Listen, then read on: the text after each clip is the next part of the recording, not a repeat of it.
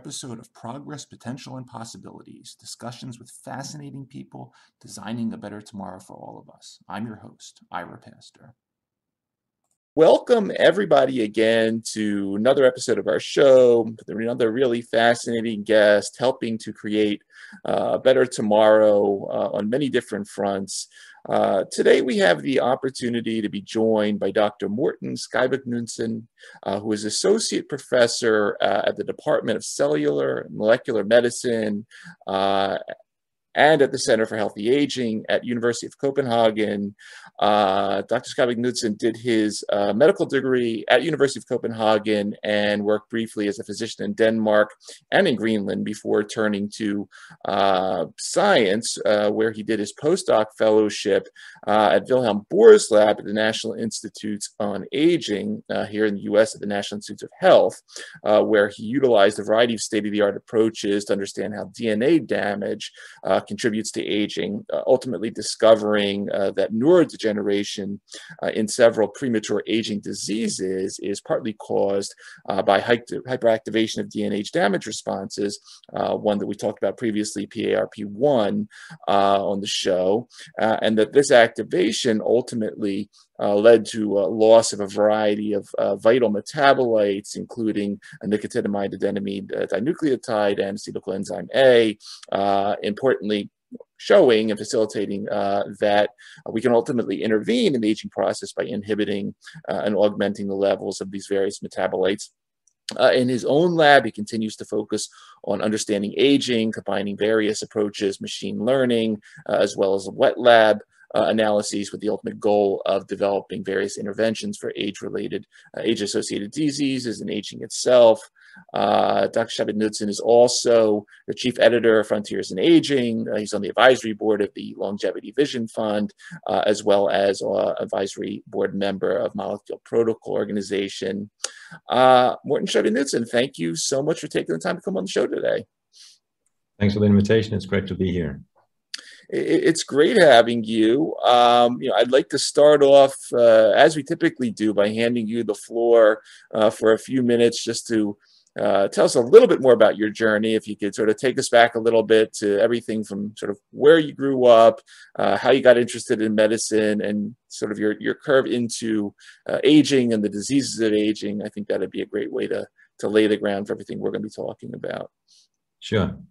So I am originally from the Copenhagen area, where I grew up, and I had, I think, a very normal childhood.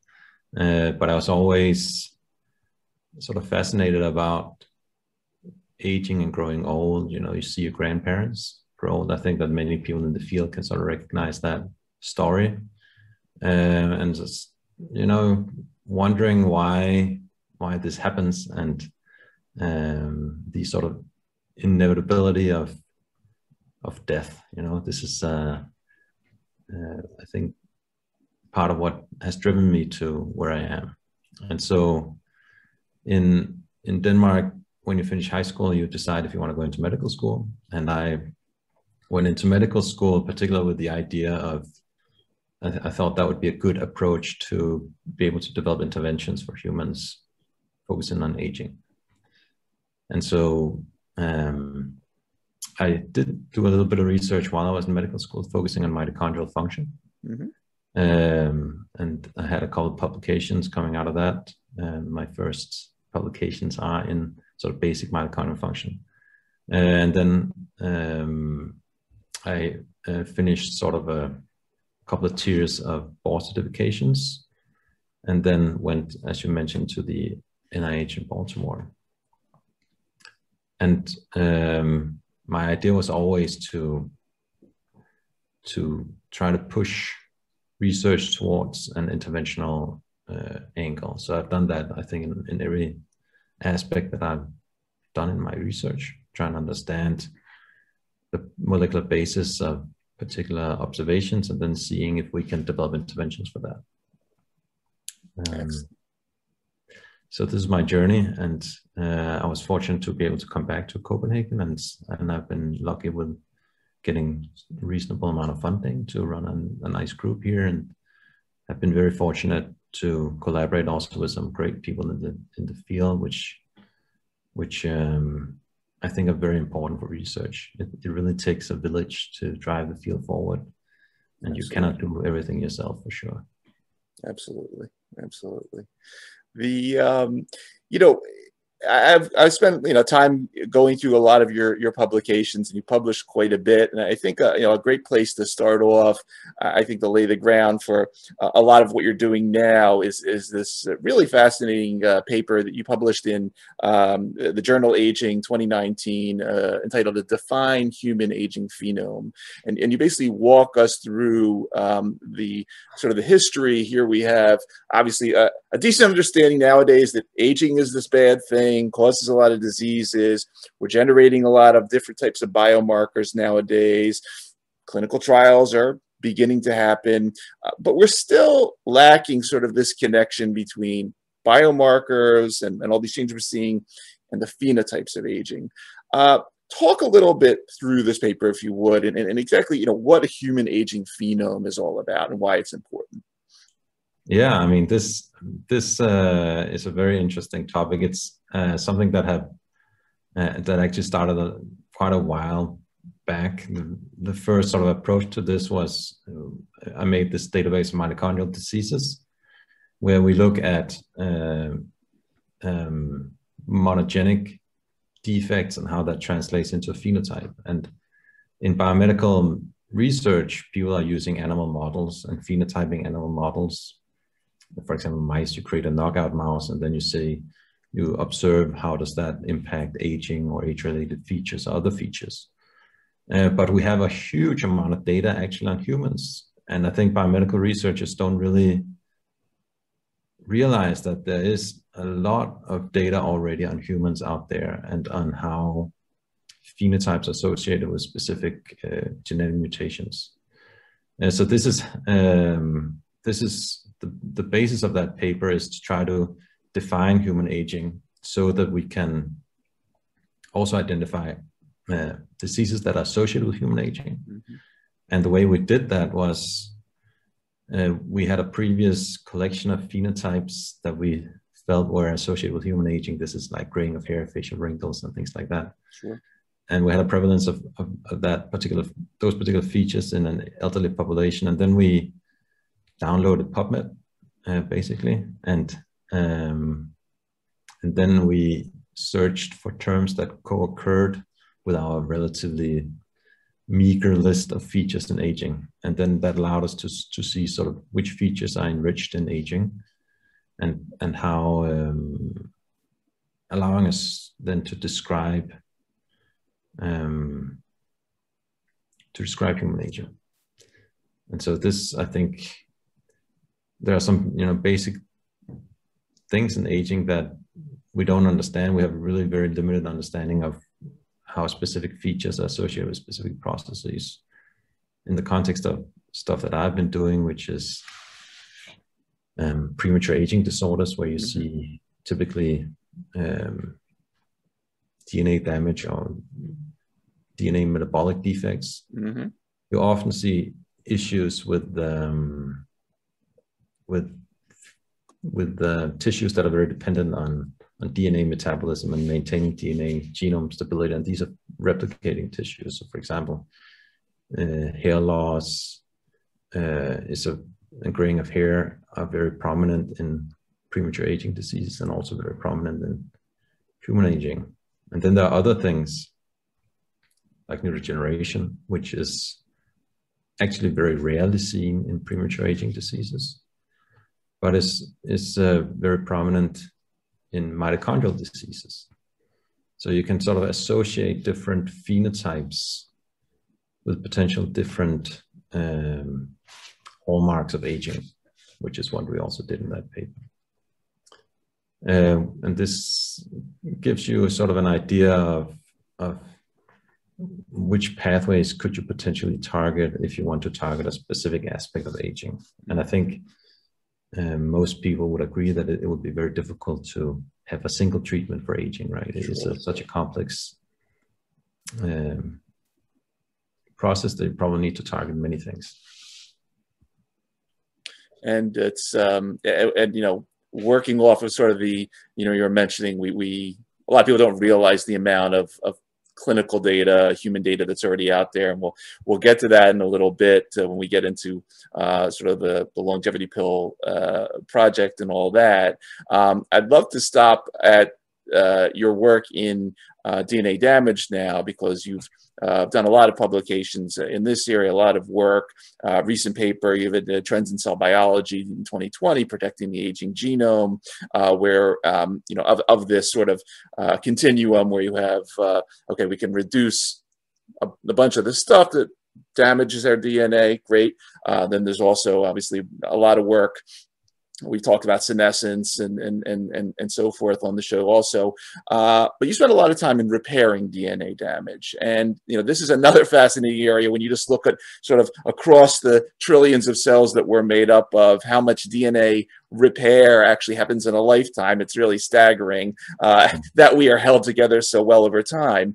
In this paper, you know, you talk about some of the different concepts of how we could potentially develop drugs, develop interventions that may enhance DNA repair. Talk a little bit of some of what you found out here. I know one of the areas that you were looking at specifically that I've heard you lecture about is in hormetic substances, things that sort of damage us but not cause DNA repair in their own right to stimulate some of that effect. Talk a little bit about some of what you've been looking at in this particular area of enhancing our DNA repair processes. Yeah, so it's been known for a very long time that if you stress cells or if you stress organisms with a certain stressor, and that and the cells survive that stressor, then they become more resistant to subsequent types of stress. We know that from exercise, for example. If you do exercise, you stress yourself, sure, and then you become better at coping with that stress. You upregulate pathways that help you generate more energy, etc. The same is the case also for DNA damage, and a prominent example is cancer cells. For example, if you are treated with a chemotherapeutic and you do not completely kill the cancer, then there's a risk that the cancer will eventually become resistant to the chemotherapeutic. So it's a well-known phenomenon in the field, but it's been difficult to take advantage of that phenomenon. And so we have collaborated with a company called Silicon Medicine, sure, who's also very focused on aging. And we screened a large amount of compounds for their ability to induce a DNA damage-like response. And so we screened, I think, more than 15,000 compounds and came up with a list of drugs that appear to be able to elicit this response. And we tested these drugs and have found a few drugs that are able to, which appear to be able to stimulate repair, reduce the amount of senescent cells, allowing organisms to live longer, and also allowing organisms to maintain their motor function with age. So this is a very exciting prospect. The organisms don't live forever, but we are also probably also only just fixing one part of the aging issue, right? I think it is fascinating, though, that we're able with this compound to actually reduce the amount of sort of persistent DNA damage foci. So these are types of DNA damage that exist in your cell and are not repaired over time. Sure. Normally you get a lot of damage, as we mentioned, 100,000 lesions every day in each cell in your body. And the vast majority of those lesions are repaired. But over time, a few lesions accumulate. And so when you're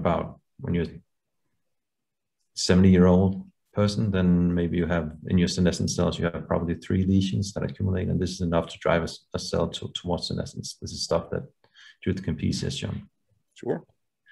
But for some reason, our drug is actually able to reduce these persistent lesions, allowing cells to actually rejuvenate and become proliferating again.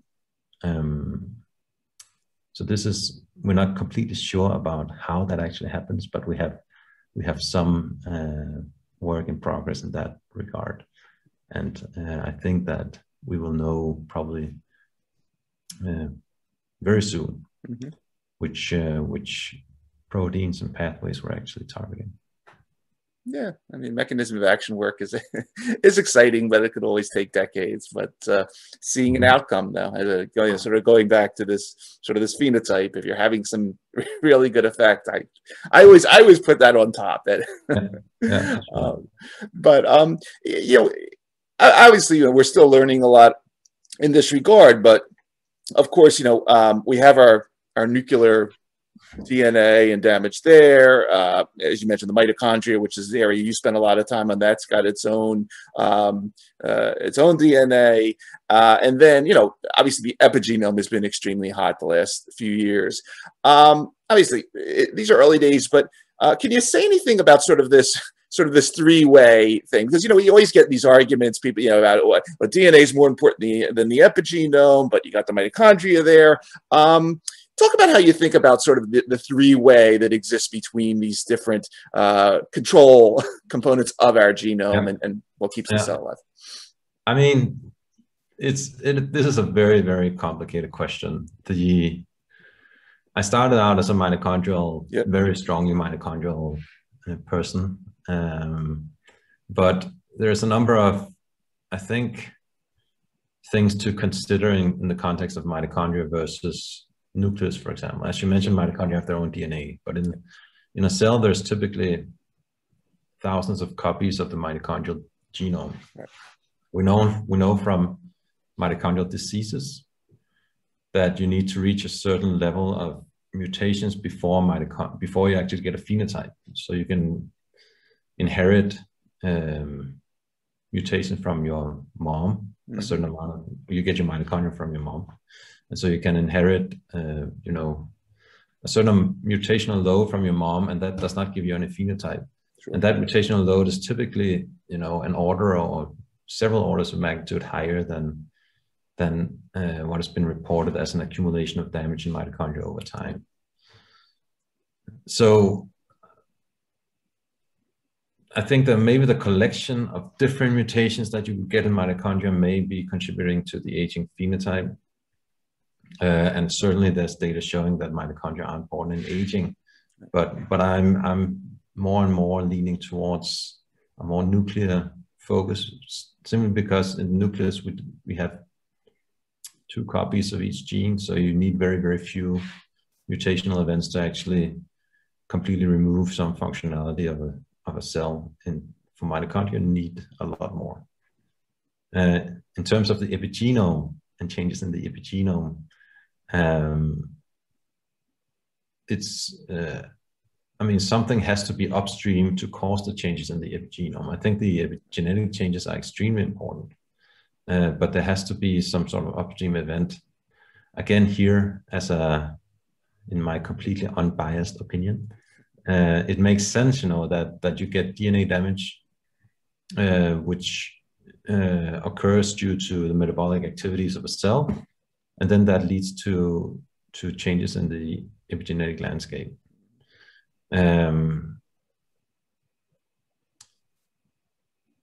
Of course, metabolism has a strong effect on epigenetics also. You know, simply altering the NAD/NADH ratio can change activities of enzymes such as sirtuins. So mitochondrial dysfunction, where you get a change in the NAD/NADH ratio, could impact sirtuin functionality. On the other hand, we've shown that DNA damage can impact mitochondrial function also. So it is a very complicated three-way, and I'm sure there is feedback mechanisms from all levels. And we also know, for example, mitochondrial dysfunction leads to increase in oxidative stress, which can then lead to damage to the DNA in the nucleus. So it's a very, very complicated relationship. But if I was to put my money on the most important part, which is, you know, what I do every day, you know, I would put it on DNA repair. because I think that this is the very upstream event. Yep. The problem is whether or not we can do anything about it. This is the main question. You're taking some important steps in that direction, so it's very exciting. Yeah, and I realize that three-way is a very unique language, let's say, and a lot to learn.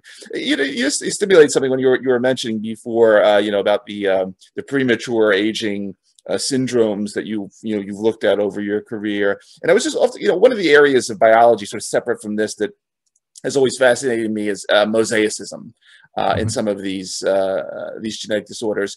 Are there like mosaic premature aging conditions somewhere between totally healthy and extremely progeroid, that if you have just one version of that mutation, I was just thinking from some of the, let's say, indirect sort of human experience to show what the transition really looks like between the healthy and extremely damaged state. I mean, that's a good point. I was just out of the air whether that exists. But most of the premature aging diseases are recessive, which means that you need to inherit two bad copies from your parents. And it's quite interesting that one good copy seems to be enough for people to live a very normal life and with a normal health span. So there seems to be a threshold to many of these diseases that you can get along with only having not complete activity of this pathway, but a certain level of this pathway is enough to be able to cope with whatever stress you have. And also in addition, which should be mentioned, is that many of the pathways that are involved in DNA repair in the premature aging diseases, there are redundancies. So in the very core pathways, you don't really see, I mean, this is something you've seen, of course, in animal models. If you knock out one of the core genes involved in a core process, then then that is embryonic lethal. So you cannot get a healthy mouse out of that. So the diseases where you get mutations leading to premature aging are important, but they are not critical for cellular function. Your cells can survive for a number of years, but you just have a slightly higher propensity to accumulate damage. And then that gives you premature aging. Got it. So that also, speaks to the delicate balance that there is in cells, right? It's a really, really fine-tuned machinery. Tiny changes can offset this homeostasis, and then that leads to premature aging. Morten, looking behind you there at the conference, which you are one of the main organizers of, Aging Research and Drug Discovery, coming up August and September timeframe. I've had some of your guests or your speakers on the show, people like Shelley Buffenstein at Calico and Vera Gubernova, who are involved in sort of this comparative genome work, naked mole rats and elephants and other species that have a very unique genetic lottery. But, as they will point out, it's not a matter of engineering me with extra copies of P53 because you make me tumor resistant, you make my wound healing bad, and so forth. Obviously, the very early days of genetic engineering and CRISPR and everything that's going to be coming. But are you in the lab looking at any interesting genetic engineering experiments, CRISPR or otherwise, if you slowly, let's say, amplify some of these DNA repair genes, what happens to species, whether they're mice, rats, whatever, that you may play around with? Yeah, I mean, this is a great point. I mean, I think there are, a lot to be gained here, but it's a very difficult question. We are actually, this is some work that has been in progress for actually quite some time, but it's a very challenging work. We are trying to make a new type of DNA repair factor, Okay. which is it is a gene editing factor. It's not based on CRISPR, because CRISPR is, you know, sequence specific. And if you want to stimulate DNA repair, if you want to create a new gene that can repair DNA, you do not want it to be sequence specific. You want it to be able to work in your entire genome. So this is stuff that's ongoing, and it's too early to say we've made the enzyme and it actually works, but we haven't put it into cells yet. Okay. And so it would be some years before we can get into mice, I think, and then we'll see how it goes. But this is, I think, exciting work, you know? Yeah. And it gives us some idea about intervening in the sort of really basic upstream events. But we'll see. I mean, this is something we'll have to test experimentally. It's exciting times. So let's transfer now into humans, and you know, you have an article, Frontiers of Aging, entitled "A Grand Challenge in Aging Interventions from Mice to Humans," and you know, walk through a lot of the topics here in terms of biomarkers, in terms of the length of what clinical studies may look like, and so forth. Great paper. And now let's move over to the longevity molecule project, because this is clearly, I mean, this is such an extremely elegant topic and concept of what you're setting up here. Billions of prescriptions, millions of individuals, half a century going through the Danish Health Service prescription database. We've done a major clinical study here the last 50 years. People taking drugs of all combinations and all sorts. Obviously, you need your tools, your machine learning, your artificial intelligence. You've identified some, and so you know, I really look at this as sort of the metformin type thing, but on steroids, because as you were saying, it's not going to be one drug. These combinatorial interactions you have, I mean, you've taken an amazing step here, and this is just a fascinating project. Talk a little bit about what you're looking at in terms of not just repurposing, but in the terms of the combinations, and then obviously nothing confidential. Are you seeing anything, you know, obviously you're going to run into anti-inflammatories and this and that. Are you seeing any really weird combinations of stuff that you wouldn't expect, that, wow, you know, this group of people here is living 20 years longer, or lived a lot longer in the 1950s versus, talk us through this. This is really neat. I mean, well, first, the good news is that we live longer now, right, than we used to. Sure. In most countries. The data is vast, you know, sure. So it's a, like I said, it's 1,040 million prescriptions. So we actually haven't looked deeply into combinations yet, okay, because this is actually a challenge, you know, computationally. Oh, yeah. It's just massive. The data is so massive. So we're starting simply just looking at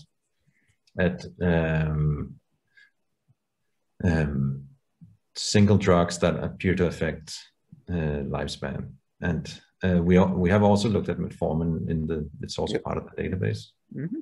And metformin does lead to lifespan extension. If you're 70 years old, you get a slight lifespan extension, but you cross over the normal lifespan within 10-15 years, if you look at the lifespan curves. So this suggests that the underlying disease, you know, you don't get metformin when you're healthy, if under normal conditions, right? So there's an underlying disease that affects the longevity of an individual. And this is the case for everything that's in the database. So this has been a challenge to actually cope with that. And the way we have done that is to look for similar, because we actually have the data coupled with diagnostics, and healthcare records, which is unique in Denmark, I think. So we can look at diagnoses where 2 different drugs have been given, Mm-hmm. or multiple different drugs, and then look at the drugs that confer the longest lifespan benefit. And here we have some that are much more potent than metformin for this beta-DAO. But as you mentioned, there is a huge amount of data. So there's looking at the combinatorial aspect is really exciting, but also extremely challenging. How many combinations, how many drugs, and so this is definitely a place where there is a lot of research that can be done, and I think a lot of knowledge gained. And I think a good point is that all these drugs are FDA approved, so that means that it's very easy to transition into clinical trials, and very easy to implement it also in a society, right? If we find something that is strongly preventative, then that's a great, at least for societies like where you have universal healthcare, that would be something that the society would be very eager to sponsor and persuade people to take these drugs.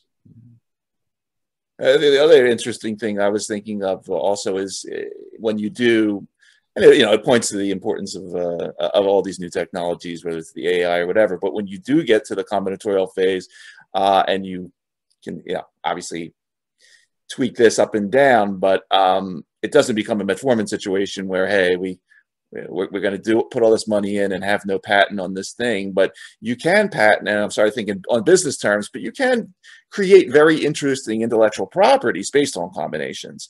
And so I think there's something very elegant there as well that you're onto.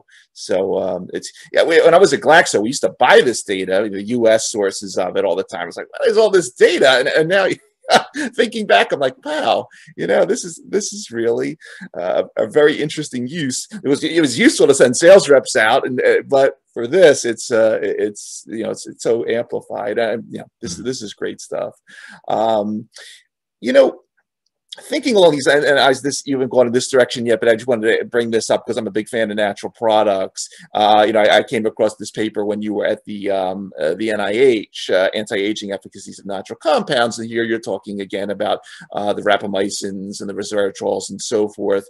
But once again, when you're not thinking of everything you're thinking of and you're sort of daydreaming about the future, obviously, aside from all the drugs, the billions and billions of prescriptions that we've been taking as a society for the last century, we've been also taking supplements, we've been eating certain ways and so forth. And you ever sort of, obviously this is down the road, but dream about now that integrated package here. So we have our drugs that do things, but now we integrate diet and supplements and other natural interventions that we've all been taking for thousands of years, and putting it all together at some point. Obviously, it's not happening tomorrow, but do you think about that at all?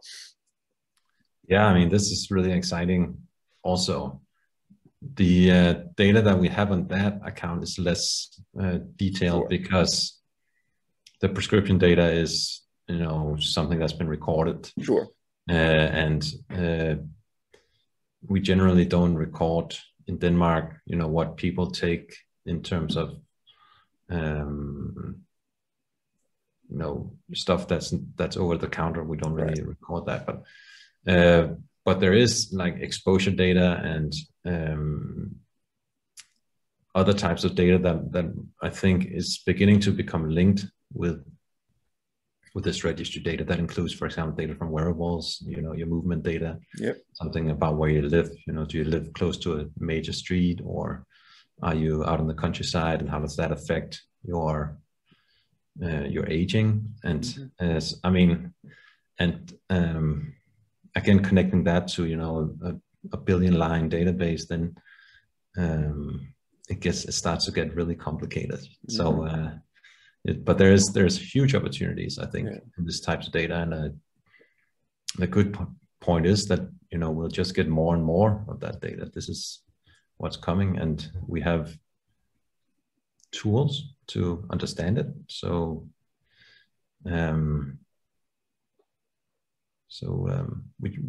we just need to test it. Yeah. I spent some time with the folks at NIH that were working on the million Genome Project, and also the VA. They have the Million Veterans Project, and actually they have many more than 1 million in there now. There's like 7 million, and you know, they're doing the wearables, and they're looking at a lot of the data they've gone through those systems. So yeah, it's going to be a real data deluge, but it's going to be it's going to be very beneficial for folks like you that think in this way and can put all this information together. It's going to be a very interesting few decades coming forward with all this. You know, Morten, the other place I just wanted to ask you about, because again, you know, as I said, I found a lot of your publications really fascinating, but you wrote this piece, Nourishing the Aging Brain, a couple of years ago in the Scientist magazine. And once again, here we're coming back to dietary interventions, circulating ketones and so forth. But obviously, you know, you're thinking a lot about DNA repair and so forth nowadays. Do you keep your mind in sort of the nutritional intervention side of things? Obviously, no medical advice for the audience, but any interesting nutritional interventions along the neuro health side of things that we should all know about? No, but I mean, absolutely. This is you know, part of the lab is focusing on metabolic changes and metabolic interventions, and we, you know, I started my group in 2016, and people that are not, maybe have not tried to start a research group, it takes a long time to get everything going, right? But we're finishing now actually one major study looking at ketones and how that affects neurodegeneration. And so I think ketones is a prime example of an intervention where there is good evidence that this is beneficial, particularly for your brain. So a ketogenic diet is probably healthy for most people. One thing to keep in mind is that it's a very tough diet to follow because, you know, you can't eat any carbohydrates. But there are other things, of course, you can do. Intermittent fasting. We actually have a clinical trial in the fall coming up where we're testing intermittent fasting and how that affects aging in humans. So this will be quite exciting, I think. Intermittent fasting will also get you into a ketogenic state or semi-ketogenic state, depending on how long you fast. Obviously, you should exercise. This is very important. Sure. You should sleep well. This is also very important. So there are, for sure, many sort of behavioral interventions that you can do that does not include taking specific drugs.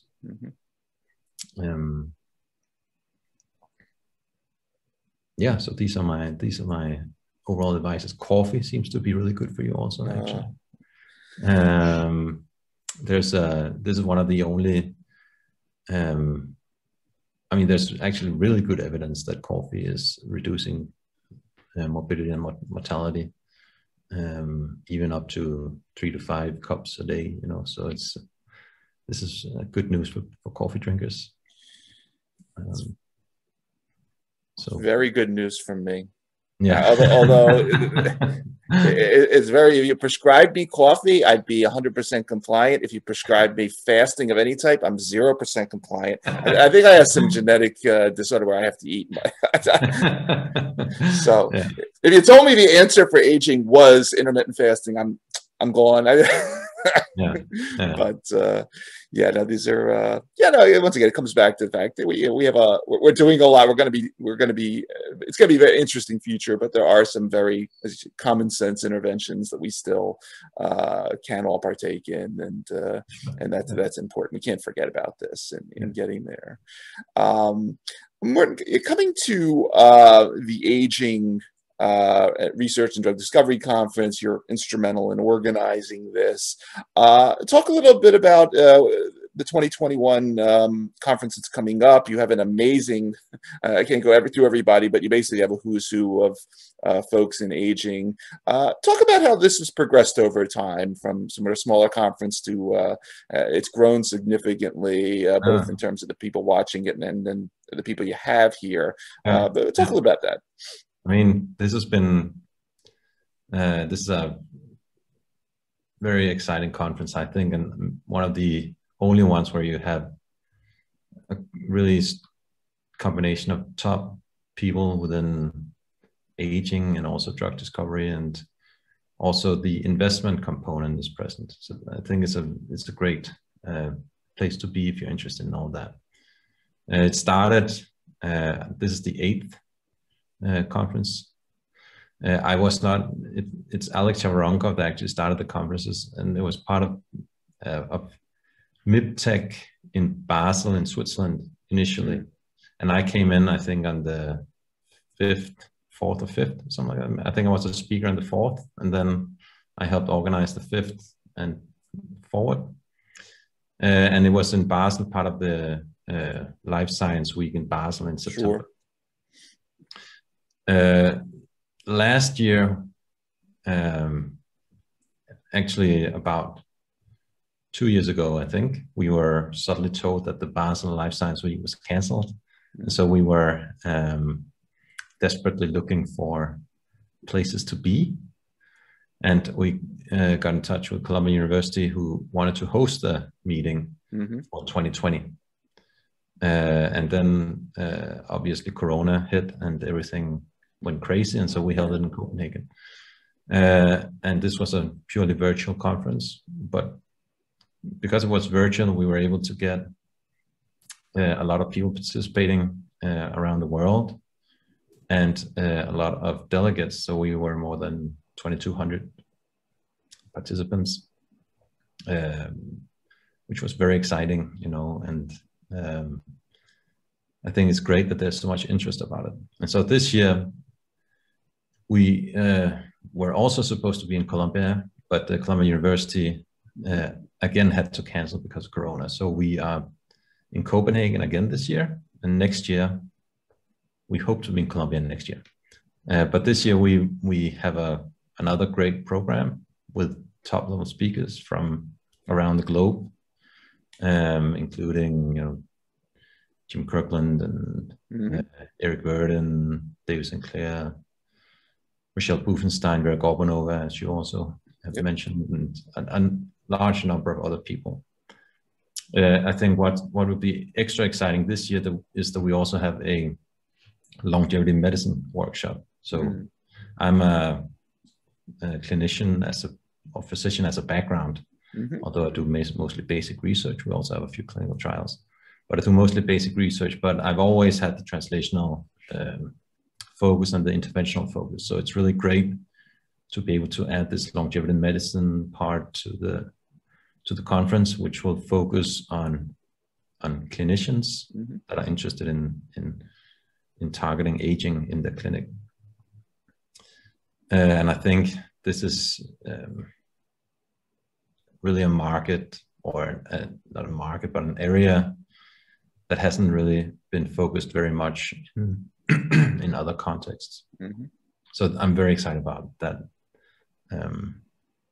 that direction. In addition, we also have started this Inspire Longevity program, which is actually high school students that are interviewing some of the top people in the field about how they got into longevity and things like that. So this is very exciting, I think.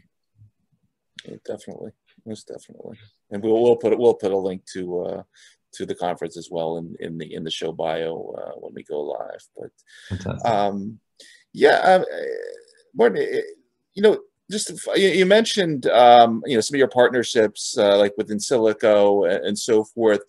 Take a few minutes, if you would, to mention, shout out to anybody else that you want to, whether they be your partners, obviously your members of your lab, other collaborators. Take the floor on that one, and anyone else you want. I mean, for sure. I mean, this is a collaborative effort. You know, I've always been very collaborative in everything I do, and it really takes a lot of people to push this field forward.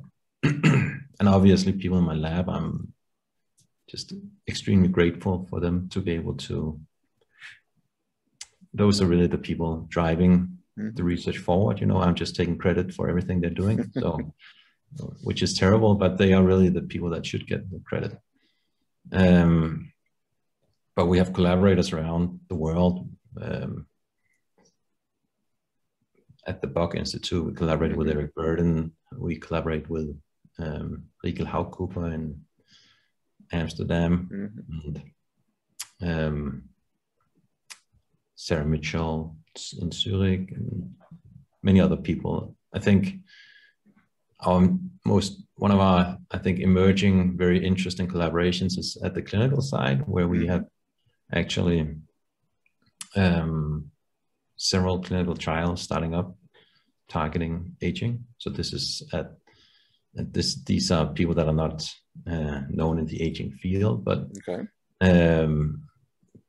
particularly Celeste Porsberg at one of the hospitals here. Very grateful to be able to collaborate with her, and that we can push some of our interventions into clinical trials, actually.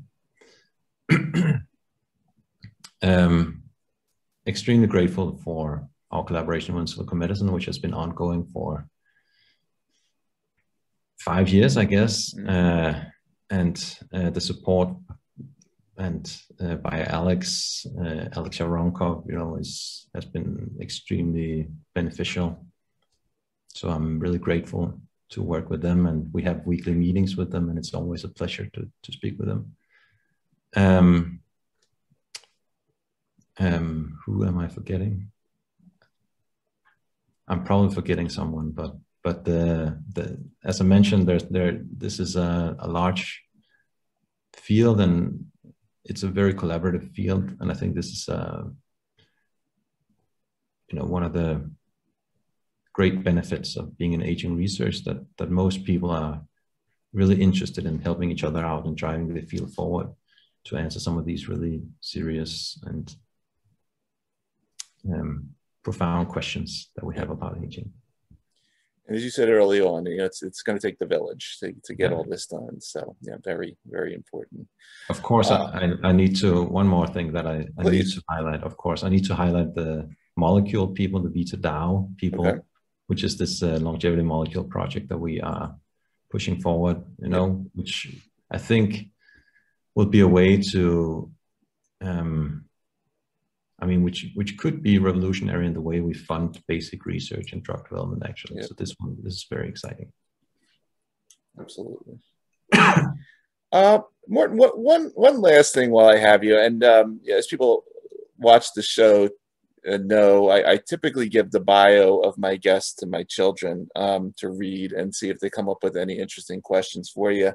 And I gave them yours. They didn't have any questions about aging or the science, anything like that. They looked at your bio and they said, "Dad, he worked in Greenland." Yeah, I did. What were you? I just want to know what were you doing up in Greenland? Did he get in trouble that you had to go to Greenland, or no. Why were you up there, and what was it like? I mean, I worked in the capital city in Greenland, which is a place of 15,000 people. So it's a small city situated at the east coast in Greenland. I mean, it was really an interesting experience. I was there for 6 months and working as a district physician. So I took care of the ER and also acted as a family physician. I was also doing like this sort of CSI type of things, going out to places where people were found dead and determining if crime had occurred. So that was kind of interesting. And it was a beautiful place. The nature was just unbelievable. And I was actually very close to staying there because it was just a different experience. It was a very, very interesting place to be. But I always had the calling to do aging research, so I had to leave. But it was an amazing experience, and I'm extremely grateful for also being able to have tried that. As I said, they thought it was the coolest thing in the world, and we've and going to Europe and back, we've flown over Greenland, and they're like, "Wow, he lived there." This is anyway. I just thought I'd bring that up. But you should definitely visit. It's an amazing place. It's really beautiful, friendly people. It looks like it from the sky. Well, Morten, this is, this has been a really great time. A very fascinating portfolio of both, basic research and clinical exploration, and really wishing you the best with all of this, moving it forward. Very exciting. For everybody that's going to be listening to this particular episode on our podcast or watching on the YouTube channel, you've been listening to Dr. Morten Scheibye-Knudsen, Associate Professor, Department of Cellular and Molecular Medicine and Center for Healthy Aging at University of Copenhagen. Morten, I just want to take time to say thank you for taking the time out of your schedule to talk to us for a little while. I want to thank you for everything you're doing to advance the field. And as we say on our show, thank you for helping to create a better tomorrow through what you're doing. Very, very exciting, inspiring stuff. Thank you so much, Ira. It's been a pleasure to be here. Thank you.